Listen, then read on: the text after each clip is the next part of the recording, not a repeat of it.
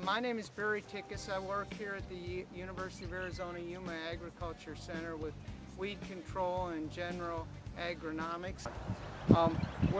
We're standing at a what was a class project for the Applied Weed Science project class this semester. The purpose of this project was to induce herbicide symptoms so that it would help us better understand how herbicides kill plants, how they're selective, that sort of thing. So this project was conducted by the Applied Weed Science class, and we thought it would be useful to many of you as well to go through each of our plots here and describe how these herbicides work. And what we did was we chose 7 modes of action, 7 main modes of action, and we've planted 4 different crops and sprayed over a couple different rates of herbicides in each of these modes of action to induce the symptoms to help us better understand how these things work. So the 4 crops that you're going to see today are field corn, sorghum, beans, and cotton. We've replicated it 4 times. We have untreated plots as well, and a lot of weeds. The predominant weed use is nettle-leaf goosefoot. But although we have remarkable weed control on some of these plots, that was not our main purpose. Our purpose was to induce symptoms.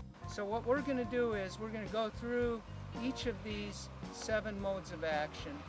Just take a couple minutes to describe how that mode of action kills plants and why it's selective to some crops.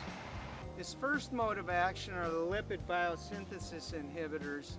This includes a lot of the herbicides that were registered in the mid-80s, late 80s, that were very specific to grasses.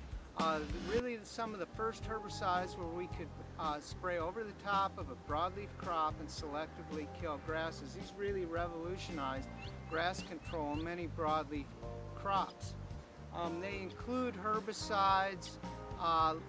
The ones you're most familiar with are probably Post, Fusilade, Select Max.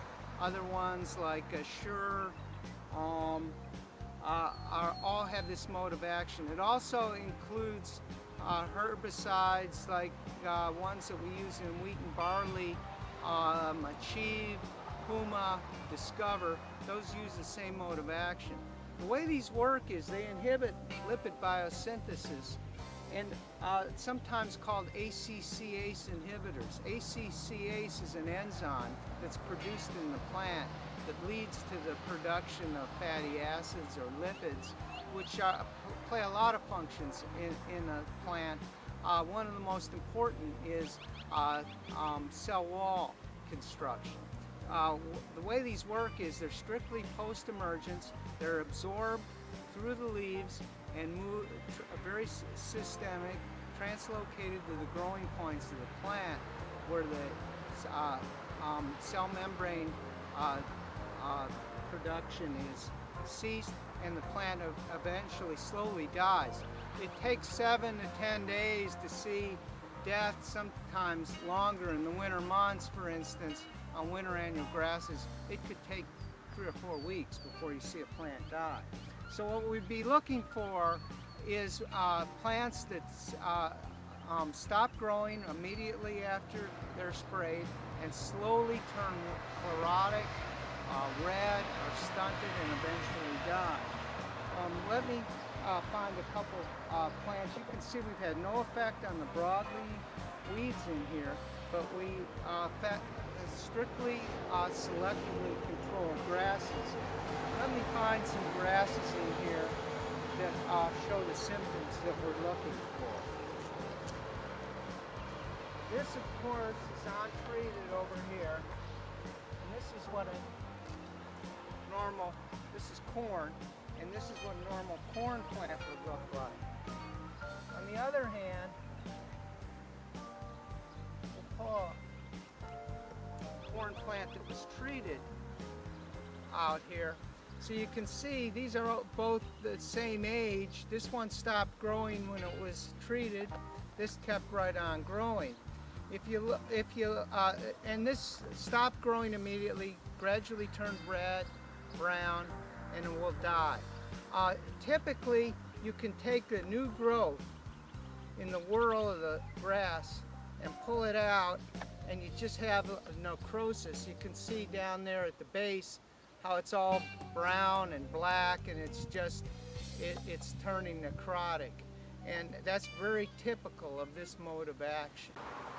Okay, now that again is the lipid biosynthesis inhibitors that include Post, Fusilade, Select, as well as Achieve and Discover, and some other herbicides as well.